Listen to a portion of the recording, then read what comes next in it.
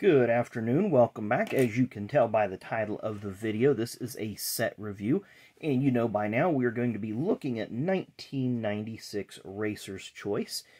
This was a set put out by Pinnacle, and they were black border cards, which I'm not a very big fan of because they're easily chipped. I mean, you can see these are far from mint condition, but it's still a nice set. These would be great for TTMs or in-person autographs, as they do have a slight gloss to them, but they would probably sign rather well. 110 card base set. There are parallels and other inserts. We won't get into that. This was kind of a lower end product.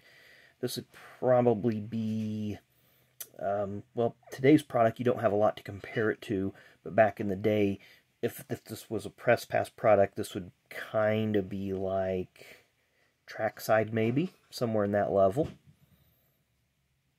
So this is card 1, Rick Mast. I'm just doing this to show you the fronts and the back of the card. I love it because obviously it has the stat line, a little paragraph, and a picture of the driver. And there you see the Pinnacle branding. So we're going to go through these. Not quite rapid fire, but give you guys a chance to see each card. Oops. We skipped one already. So we got Rusty Wallace is next. So a lot of these pictures are going to be from the 1995 season, as they would normally be in any kind of 96 set. And you can definitely see the edges, the chipping effect from these black border cards.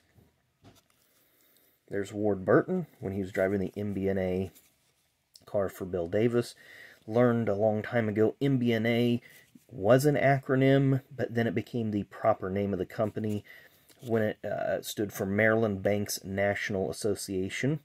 Then they were bought out by Bank of America later on. There's Front Row Joe, Jeff Gordon, Ted Musgrave, Family Channel car, Mikey, Michael Waltrip, Johnny Benson, that would be his win in Atlanta, his second career win, Bill Elliott, Bobby Labonte, Ricky Rudd, Dale Jarrett, Bobby Hamilton, Ken Schrader, and you see the alcohol sponsorship airbrushed out, Derek Cope driving for Bobby Allison's team at the time, Brett Bodine, DW. Of course, this was near the end of DW's run as a team owner, as his team would fold in the early part of 1998. There's Johnny Andretti. Of course, we lost John in the early part of 2020. Jeremy Mayfield. Don't see many pictures of him with the RCA DSS uniform. He only really ran that car in 95 and 96, and then changed with Johnny Andretti midway through 96. Ernie Irvan when he was on his comeback tour, so to speak. Lake Speed. Looks like we got some car cards, so I'm going to rotate these. This is one of the nicer renderings of Rusty's car that I liked. Kind of gave that black and gold a little splash. Famous number 3. Iconic number 4. There's Terry's championship ride of 1996 with the Kellogg's car. And look, you see how the... well, at first I didn't see that valence there. It just looked like it was pitted. I was going to say, look how pitted the front end is, but I just now seen that band. Mark Martin. Obviously a preseason photo there. Jimmy Spencer with the Smokin' Joe's car. They didn't hide any cigarette advertisement there. Robert Yates. It's obviously another preseason picture. Ricky Rudd during his own car. Always liked the gradient on this car. I thought that color profile was really nice and worked really well. The MBNA car, I like this one better as a silver car with the black trim where the green is on this one. Very patriotic looking Family Channel car. DW always had good looking cars and he loved those chrome numbers. Bobby Labonte with the Interstate Batteries car. I apologize for this thing shaking. Trying not to do anything. Michael Waltrip. And I'm sure this picture was taken in the 95 season because that looks like Atlanta in the background. but this was probably taken in 95 as part of a 96 preview. And look how bare that car is without all the other associate sponsors on it. Just so weird. Dale Jarrett. I'm sorry, Ernie Irvan. Dale Jarrett drove the car in 95. That's what I was thinking. There's Johnny Benson's car for 96. Brett Bodine, first Lowe's Cup Series car. Not too bad of a paint job. Ricky Craven, a lot going on here. I did not like this paint job. I just thought it was very noisy. There was a lot going on, and it was very inconsistent the way that the black is laid out. There's an iconic paint scheme, Bobby Hamilton. Another nice paint scheme with Morgan Shepherd. Joe Nemechek, Burger King. Bill Elliott, McDonald's. And then there's Jeremy Mayfield's car. Kind of a plain car, but it got the job done. Easy to spot. And John Andretti. Of course, he's got those numbers with the gradient. I don't know why I like the numbers and the paint schemes that have that. I just think it's a little flavor that a lot of people don't put the effort into these days. Now we'll go to the back half of the set. Jeff Gordon, obviously after his 5th win at 95, looks like New Hampshire. 95 Cup champion Jeff Gordon. There's another celebration, 95 champion. Another celebration photo.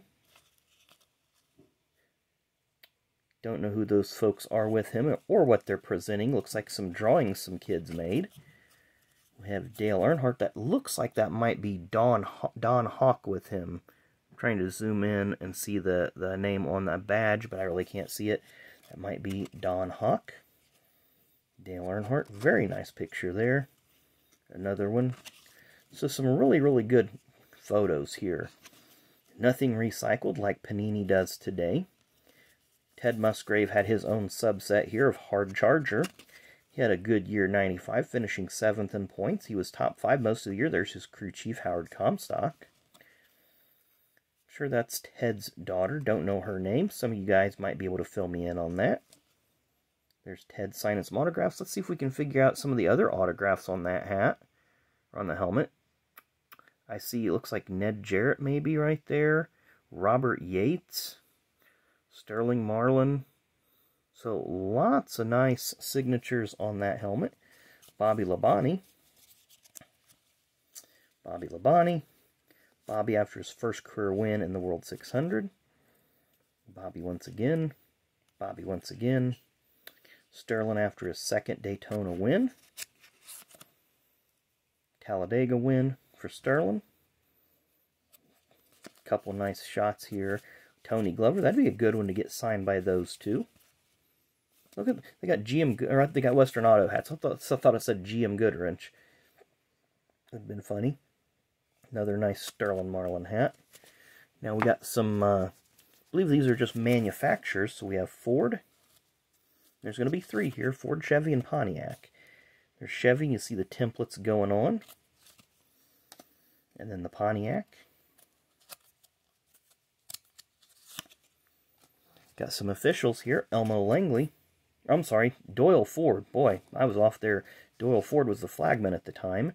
Jimmy Cox was the stop-and-go guy at the end of pit road. There's Elmo Langley. Of course, Elmo passed away at the end of 96 over in Japan. Now we got some race winners here. It looks like Rusty at Richmond. Gordon at Dover. Earnhardt at Martinsville. That's a nice picture. Martin at Wilkesboro and Charlotte. Ward at Rockingham. And that's Jeb Burton, his first appearance on a NASCAR card. I reached out to Jeb on Twitter with a picture of this card, asked if that's him, and he said absolutely that is him. So it'd be cool to get those two to sign that. Ricky Rudd. Atlanta winner Dale Earnhardt. Pole winners Gordon, Jarrett, Earnhardt. And I always like the pole because they'd have all the drivers and their times behind it, and they get the plaque and the photo, and it symbolized something and it meant something. Now it's just eh. So we got Martin, Bobby Labonte, Terry Labonte, Ricky Rudd, Kenny Schrader, Bill Elliott, Sterling Marlin. Johnny Andretti got his first career pole for the Southern 500 in 1995 at Darlington.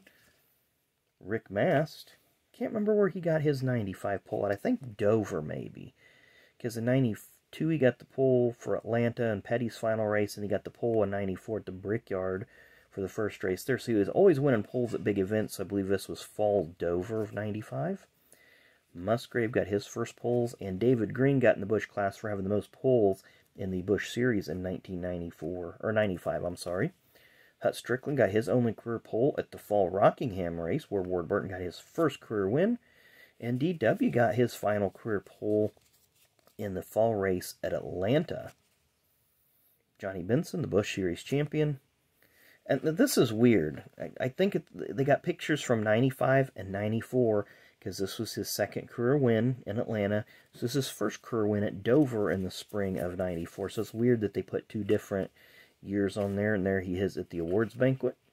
We've got a couple checklists, Mark Martin and Jeff Gordon. So anyway, that is the 96 Racer's Choice 110 card set review. Haven't done a set review in a while. Been meaning to get these out there. Haven't been extremely busy, but I've been busy enough that I've just kind of put it off to the side. But I do have more sets that I've got finished up and plenty to review.